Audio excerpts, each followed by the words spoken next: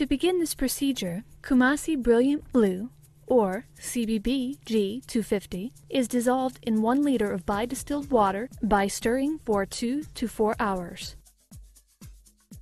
Hydrochloric acid is later added to the dark blue solution with stirring for another minute, and the solution is stored in the dark for later use.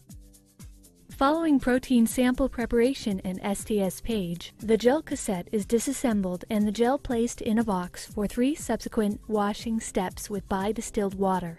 After the 3rd washing step, the water is replaced with enough CBB staining solution to cover the gel in the box.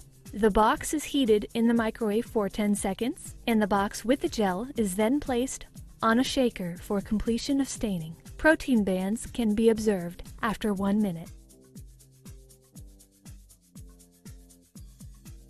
Hi, I'm Anne-Marie Lawrence from the Protein Expression and Purification Core Facility at EMBL in Heidelberg.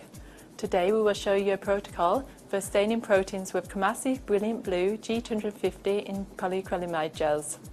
Unlike classical staining methods, our protocol does not use any organic solvents or acetic acid.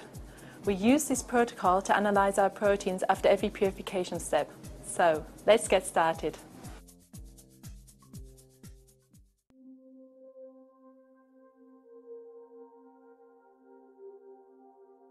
To prepare the CBB staining solution, 60 to 80 milligrams of CBB is dissolved in 1 liter of bi-distilled water by stirring for 2 to 4 hours.